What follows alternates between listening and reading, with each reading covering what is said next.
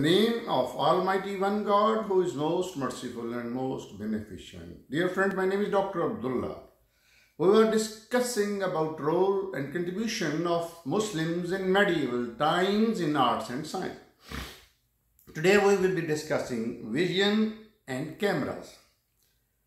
Reversing the false Greek notion that light is emitted from the eye, the 11th century physicist Al-Hasan ibn al-Hasham, known as the West as Al-Hazan, correctly asserted in Cairo that the light rays travel in opposite direction, reflecting the surface of the object to enter the eye.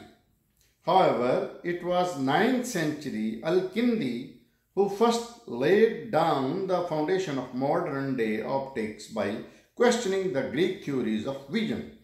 Al-Kindi's questioning was built upon Ibn al-Hasham in 11th century.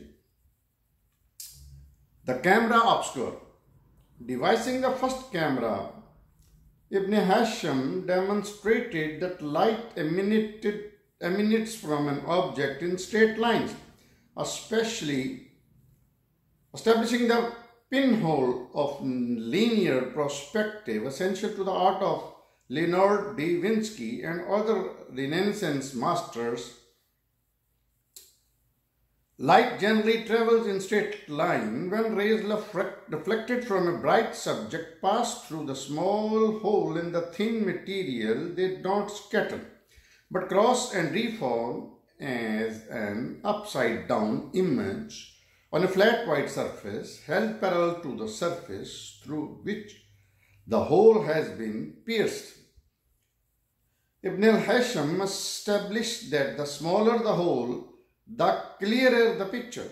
By putting his concepts to various tests using the camera obscura and the other tools, Al-Hasham also introduced the experimental method of proof, insisting that theories had to be verified in practice, a key element to modern science that was missing from no less than empirical tradition.